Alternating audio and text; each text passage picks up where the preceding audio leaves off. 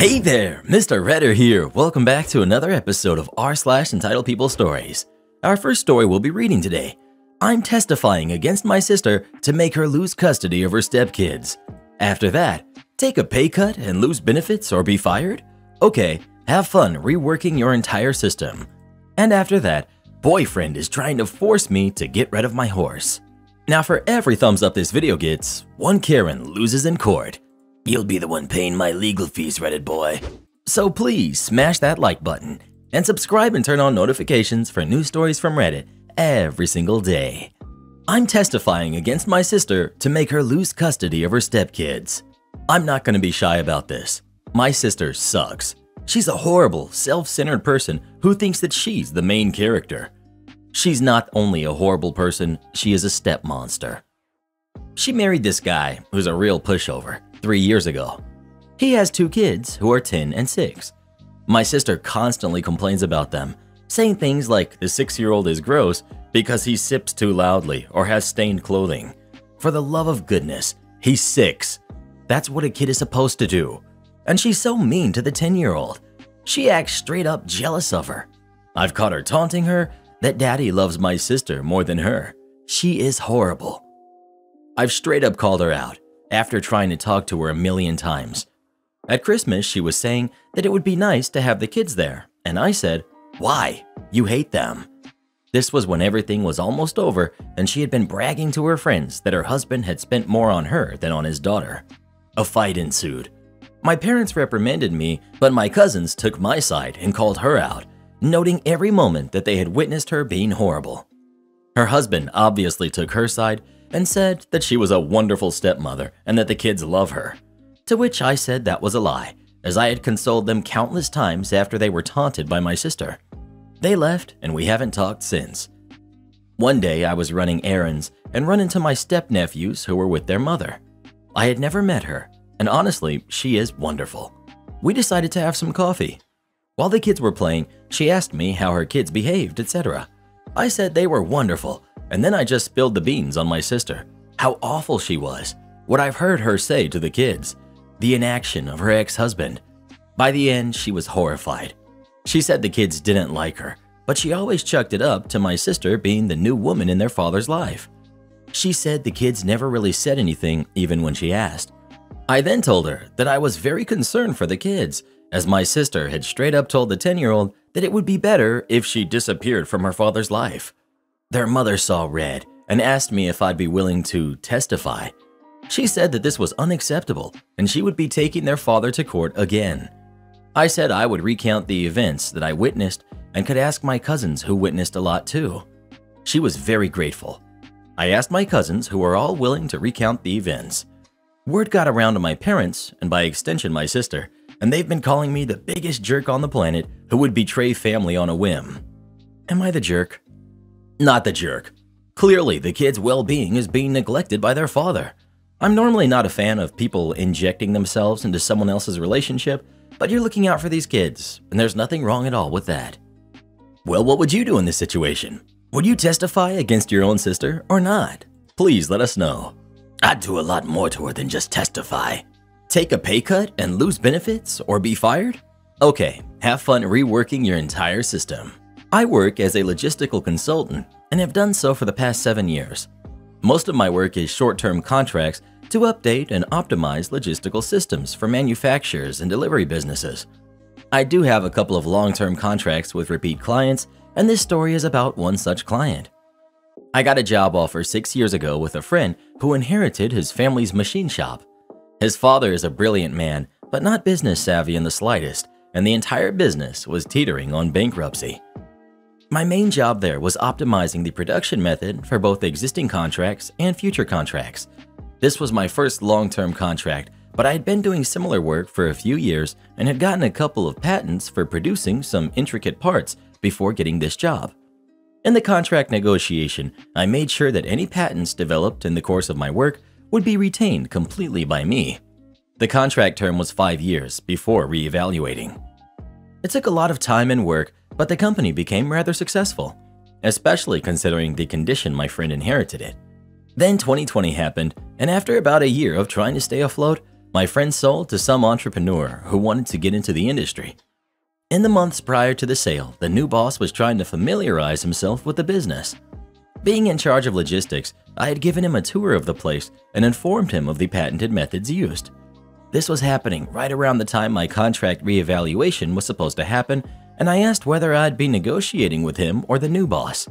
He realized I didn't want to be stuck in a contract I would negotiate with him if he wasn't going to be my boss, and he assured me that he'd make sure my new contract would be negotiated with the new boss. The new boss started restructuring and laying off most salaried employees and cutting benefits like vacation and sick time as soon as the acquisition went through. I was not a fan of this new boss since he, in addition to this, was a jerk with zero experience and refused to acknowledge that fact. He did not understand what exactly my job was and thought it was unnecessary. I could tell he was just waiting for my contract negotiation. Fast forward about a month into the new regime and enter the crap show that was my negotiation. He was of the opinion that I was overpaid and inefficient. He all but said that I was unnecessary. My only options were to either essentially become a part-time contractor with an effective 70% cut to what I was making and none of my benefits, or be fired. When he gave me the ultimatum, I was beyond shocked. I immediately contacted my lawyer, and he told me the contract was absolutely insulting. Needless to say, I chose option number 2. Over the course of my time there, I had filed 2 patents that were extensively used by the company. With shorter contracts, I typically negotiate for better royalty rate than benefits or salary, but since this business was both with my friend and supposed to be long-term, I opted for negotiating benefits. About a week after the negotiations were completed, I told the new boss we'd need to discuss royalties before my term was officially over. He was not amused and was dismissive. After enough pressing from me, we had a meeting with lawyers present. What's important to know is that one patent is extensively used in the production of an electrical device for the company's biggest client. The royalties deal written up by my lawyer was the standard one I use for most companies, which is more expensive than my previous contract. New boss was shocking and fuming, saying how this was completely ridiculous and bordering on extortion, considering how much more expensive it would be and how not being able to use the patent would mean he'd lose clients while shifting production methods. I told him that he had in total 6 months of time to figure out what it was that I did and to familiarize himself with the company and the fact that I had told him when I gave him the tour that I was the patent holder. He also could have asked for a quote and my usual rates. The first meeting ended very abruptly after this, and 3 days later, he came with an insulting counteroffer where I'd be employed again, but with far less benefits than I originally had. I told him I don't want to work for him, and that he either pays my rate or change production methods. This would entail replacing a lot of tooling and equipment and retraining workers. He threatened to sue and got rather belligerent, so I told him I'd see him in court if that was the case. Otherwise, he knows my offer and has my contact info. He quickly realized that even in the unlikely event of the court deciding in his favor, that he'd still lose a lot of money in legal fees. After the meeting, I told my lawyer to draft a cease and desist and have it ready for when the contract expires. New boss started looking for my replacement. He had not stopped production or even told the clients about it during this time period. The day after my term ended, I sent the cease and desist letter and production stopped. He lost most clients, most employees just jumped ship, and last week, he declared bankruptcy. Hope he learned his lesson. Never do over the logistics guy. Boyfriend is trying to force me to get rid of my horse. Me, 24 female, and my boyfriend, 26, have been dating for around 9 months. I've been riding horses since around 4 years old when I started taking lessons. When I was 10, I started helping out this girl at the stable with her horse, Lady. At 12, she told me she had to sell due to time and interest and asked me if my parents wanted to buy Lady. Luckily for me, my parents were able to buy her and she's been mine ever since. She's my bestest friend and I love her a lot. When I started to date my boyfriend, I was very honest with the fact that my horse takes a lot of my time and he was fine with this. When single, I could spend like 3 to 4 hours a day in the stable, but as we started dating, I cut this down to about 3 hours every other day, as this is roughly how long it takes for me to do all of the cleaning, preparing food, and riding. Also, most of my friends are at the stable, which obviously means that this is also social for me. The other days I would not ride and try to spend less time talking, which would make it about an hour. After about 6 months, he told me I spent too much time at the stable and I should prioritize my relationship more, and somehow his family got involved and was saying that it was strange to prioritize the way I did. I wasn't comfortable with this, but I am a bit of a pushover, so I agreed. At first, this meant cutting down time at the stable, but it has evolved into cutting down riding days. Now I ride about 2 days a week, and the rest I'm simply there to do the basics. All of this as quickly as I can, because otherwise I know he'll be annoyed and upset for days and give me the silent treatment. I know my horse isn't really suffering from not being ridden as often as before, but I still feel very guilty that I'm always rushing around her. Then last night, he told me it was time to sell Lady. I laughed at him and asked if he was serious. He was. I told him no, and he said I needed to start prioritizing this relationship more, and I said that I've done nothing but prioritize this relationship. We argued about it, and he apparently thinks I can just put her down as she's old anyways. I was furious at this and told him that was absolutely not happening and I would never sell her. He said that any reasonable person would sell or put down their horse in favor of their boyfriend, and the only reason I wouldn't is because I only hang out with other insane horse people.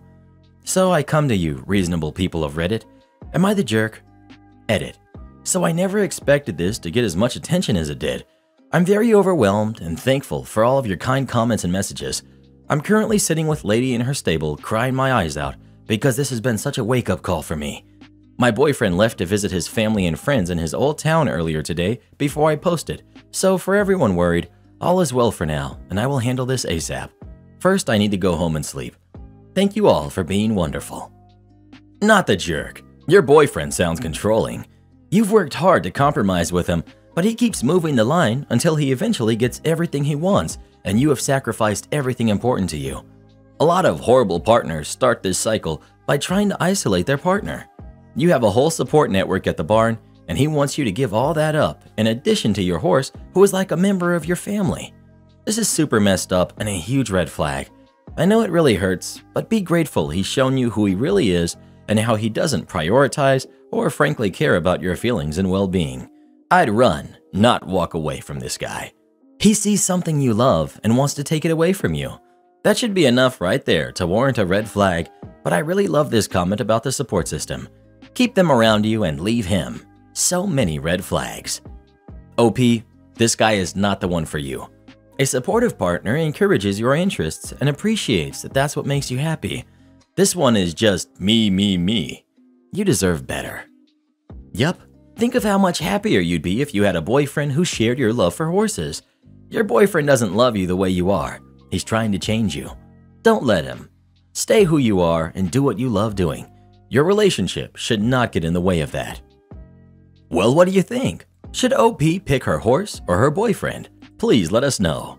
I think we need to put down that boyfriend, to be honest. Guy sounds really sick. Am I the jerk for telling my brother-in-law it's cringe to continue saying he's child-free whenever I ask him to watch my son? Oh, here we go. My wife, who's 27, and I, who am also 27, have a 4-year-old son. We've been having an incredibly busy work schedule over the last 2 years, and family's been doing a great job helping out with our son. We usually have members of my in-laws take our son whenever we have a work trip or a shift coming up. From my wife's mom to her sister to her dad, except for my 31-year-old brother-in-law, wife's brother. He's made it clear he is just not interested in spending time with his nephew. Keeps saying that the reason for that is because he's actually child-free. For so many emergencies, he has turned me and my wife away when we begged him to watch our son, and he didn't even budge or apologize for his attitude. It all came to a head a couple days ago. I had a work meeting while my wife was out of town and my in-laws were attending a wedding, so no one was free to watch my son except for brother-in-law. I showed up to his place and told him I was desperate for help and needed him to just watch my son for 2 hours. He refused, even suggested I take him with me to work, but that's not a good suggestion. I begged him and he just said no. I had enough. I confronted him and asked why. Does he not like his nephew? And he just threw it out that, no, it's just that I'm child-free excuse, which made me lose it. I told him to just stop because it's cringe of him to keep saying this and using it as an excuse to be unsupportive of me and his sister and cold towards his nephew. I told him he should really do better and stop being so negative, but he got mad and said I had no right to disrespect his lifestyle and choices, but it's the attitude that gets me. We had an exchange of words where he said my son isn't his responsibility whatsoever. Then I left. He complained to my in-laws and they called me out for disrespecting their son and treating him like that. They insisted that he's not responsible for my son and I shouldn't expect so much from him, then guilt him about it. They wanted me to apologize and my wife said I should, but he was about as helpful and supportive as a rock. So I decided I will take my time before I consider apologizing. Am I the jerk? You're the jerk. For goodness sake, how entitled are you? Your brother-in-law has been clear about who he is and what he won't do. But because that's not convenient to you, you feel you can disrespect it. This is a failure of your organization. How can you guys not have a sitter? I'm a single dad and never ended up in your situation because I planned for it. I bet they don't have any paid sitters on their roster. I mean, how on earth could you not want to spend 8 hours babysitting a fussy toddler for free because they're just so cute? Right? Who wouldn't want to provide free babysitting 24/7 when the toddler is this cute? Who? Not serious. You're the jerk. I don't care about the child-free thing, OP. What he said isn't the problem because he doesn't need an excuse to not babysit someone else's kid. He's your kid and your responsibility. Even if you have emergencies, is it so hard to pay for a sitter? The entitlement and irresponsibility here is jaw-dropping. You are not arranging proper childcare for your son, although it's shockingly easy. You are not planning for emergencies. You are forcing someone who is A, unpaid, B, unwilling, and C, unhappy to babysit your son without consideration to their needs and wants. You are taking others' free work for granted. You are disrespecting people who gave you tremendous favors. You are blaming others for your lack of planning. You are disrespecting a reasonable boundary that was expressed multiple times. That's what good aunts and uncles do, especially ones who don't have their own kids because they have so much free time to just sit around. Why wouldn't they want to spend it with their siblings' toddlers for free? Not serious. Side note, as someone who gets paid to hang with toddlers and doesn't have my own kids, toddlers are cool. Would not kick it with them without compensation. Compensation mandatory. Well, who do you think is the jerk? OP or brother-in-law? Please let us know. Sometimes people start having kids and all of a sudden an entitlement switch just flips on in their brain. Am I the jerk for telling my dad that I don't want him walking my cousin down the aisle? My 16 female cousin, 23 female, is getting married in November. She's the only daughter of my dad's brother. For some context, we don't get along at all. She bullied me while growing up, and after my uncle passed, she tried to steal my dad. He never allowed it, but made time for both of us. But to this day, my cousin still says that I was a jerk for not letting her have a parental figure, which is not true. Neither my mom or dad allowed her to mistreat me, but there's so much a parent can do.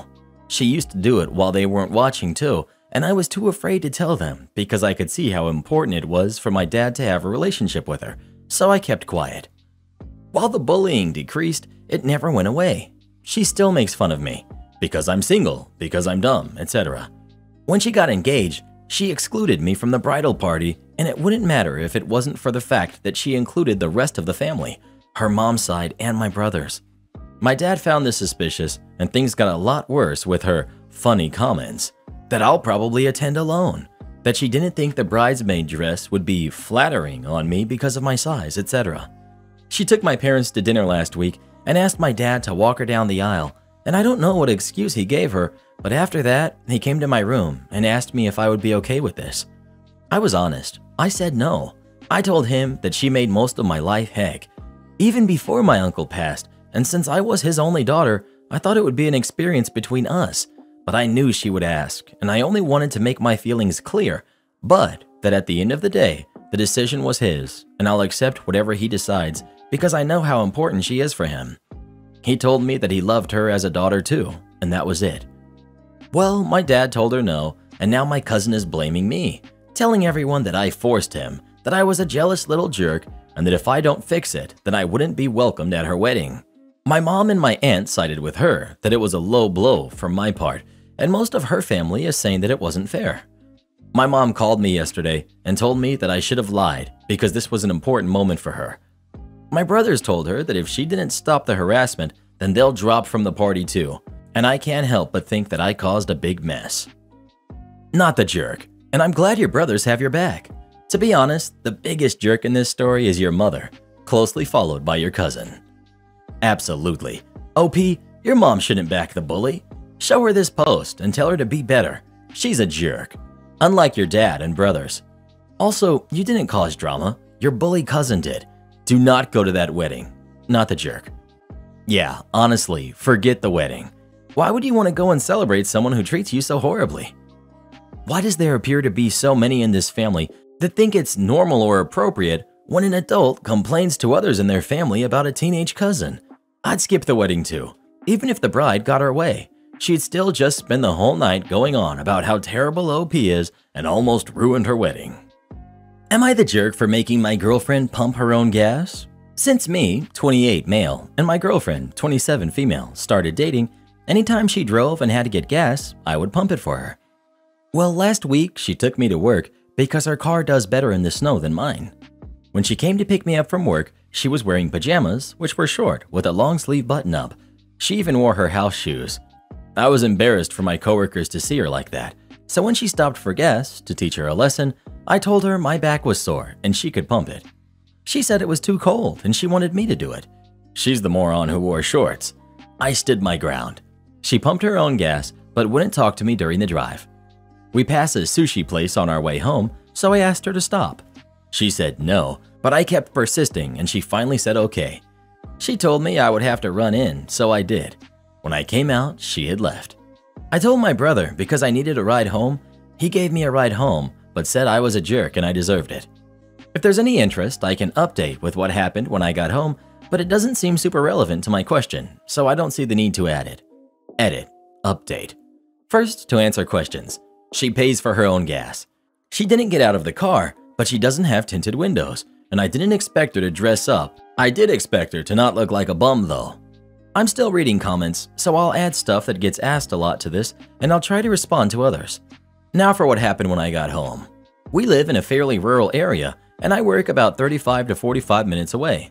Apparently, my brother called my mom, who then called my girlfriend and told her what I had said. This did include me calling her a moron and saying how embarrassed I was. When I got back home, my girlfriend had moved all of my clothes and belongings into the junk room. I tried to talk to her, but she locked herself in our room and ignored me. When I finally got her to talk to me, she basically listed everything I've done wrong in our relationship. This past week has been horrible. She wouldn't take me to work when it was snowing, so I had to take myself, and my car got stuck twice. I missed 2 days of work because of her pettiness. I really didn't think I was the jerk here, but I tried to justify and explain myself. I did admit I was trying to teach her a lesson, and we broke up. When I got home from work, she had all my belongings in boxes by the front door, and I guess that's that. I really don't think I was the jerk, but obviously that's why I posted here. Everybody that wanted us to break up, you got what you wanted. I'm not sure if my update is too relationship based, so if it gets taken down, I apologize. You're the jerk, OP, for more than one reason. 1. If you were embarrassed by what she was wearing, that's a you problem. It's not up to you to teach anyone a lesson. 2. She was doing you a favor by carting your ungrateful self to work in the first place. Regardless of what she was wearing, you think it was your responsibility to teach her a lesson about anything? You should have pumped the gas for her. 3. Not content with shaming her appearance and taking it upon yourself to teach her a lesson that was not your responsibility to teach, you also demanded she stop to get you food, though I note with interest you weren't so concerned about her appearance then. I love that she drove off and left you. Your brother is correct. She didn't deserve that treatment from you, and you don't deserve her. You're the jerk. She was doing you the favor picking you up at work, and you thought, what if I publicly humiliate her and force her to freeze while she pumps gas? I hope that when you got home, she broke up with you. Entitled mom shreds my $30 card because I wouldn't give it to her 10-year-old son. I, 21 male, was at the local game shop today to sell my Magic the Gathering card. This happened yesterday. I had just finished talking to the owner to sell my card when Entitled Mom walked up to the counter I was at with her son. Entitled Mom: you should give that card to my son. You are too old to play with cards. Me: ma'am, if you had approached me earlier, I would have traded or sold the card to him, but I've already made a deal with the store. No, you're an adult. You should just give this card to my son." At this point, I look at her son. He's a kid.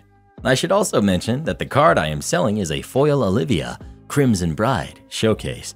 For those that don't know, this card is kind of bomb chicka wow for a magic card. Me: "Ma'am, how old is your son?"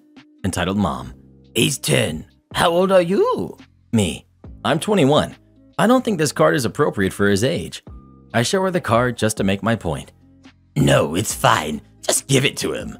Me: "As I already said, I can't do that, as I've already committed to selling this shop my card." Here's the store owner. He cuts me off. Owner: "Ma'am, if you want this card, you can buy it from us." "No, if my son can't have this card, then you can't." At this point, she grabs the card from my hand, then all I hear is rip. I look at the woman and the torn card in her hands. I now start ripping into her, losing it. While I'm doing this, the store owner calls the cops. They arrive 5 minutes later. First thing the cops do is separate me and Entitled Mom before getting our statements. The owner also decides to pull the video of the incident. After the police have talked with me and the owner, they're starting to talk with Entitled Mom. Once they finish talking with her, they walk her out of the store, and one of the officers talks to me and the owner. He tells us that this woman is going to be escorted from the premises, and if the owner wants, they will be trespassed and no longer allowed at the store. This is when the owner says that he would like to do that, and that the woman has caused issues for him in the past. The cop also says that the woman has been given a ticket for destruction of private property and disturbing the peace. The owner of the store then tells me that he will be going after her in court. He also gave me the money for my card, so that way he can add it to the amount he's trying to go after her for or claim it on insurance. He told me that he's going to try and sue her for harassment because she has done this in the past, the value of the card that she destroyed, and any legal fees needed to take her to court. Just married? Mother shall come stay. Mother Dearest is insane. It was a bit of a ride when I got married. Husband is British, I'm Australian, and we live in England. Hence, all my loving and crazy family came from Oz for the big day. I'm one of 4 kids, and my family are breeders, whereas husband's family is small and significantly less crazy. They all came in dribs and drabs for our December wedding, leaving the warm tropical Aussie climate for -3 Celsius and December snow. Key information is that my mom buzzed off when I was 3 because she was tired of being a mom, so I was raised by the barrel-chested, swearing, but adorable pirate that is my father. Mother has the emotional maturity of a toddler and genuinely believes the world and her children adore her. We do not. Back to the wedding and the BS she pulled. We had organized events for the Australian contingent for the 2 weeks before the wedding, but not much for after, as we were going to be newly married. I don't think I need to expand, because most people understand that newlyweds generally want to spend time together. She arrived 3 weeks before the wedding and is annoyed that she is staying, for free, at my husband's parents' house, where my brother and his wife and daughter were also staying. She wanted to stay at my house, like my sister, who was my maid of honor. This was obviously ignored as she stresses me out, so she sat in the garden of my in-laws' house and pouted like a child until we left, then made passive-aggressive posts on Facebook about being ignored and unloved after traveling so far, which I pettily laughed at because not a single person commented. Wedding day arrived. I wrote on an old account about her actions on the day before and day of our wedding. Namely, she tried to get back with my dad, who is definitely not interested, and then wore pajamas to our wedding reception. But it is what happened after that just irks me. She'd been staying with my in-laws for 3 weeks. She knew husband and I were going on our honeymoon the weekend after the wedding. She then asked the day after we were married for the keys to our house, as she was going to house sit while we were away. You what now? No, you are not accessing my house when I am not there. She then cries about how she booked to come to England for 8 weeks because otherwise the cost of the tickets wasn't worth it. Again, what?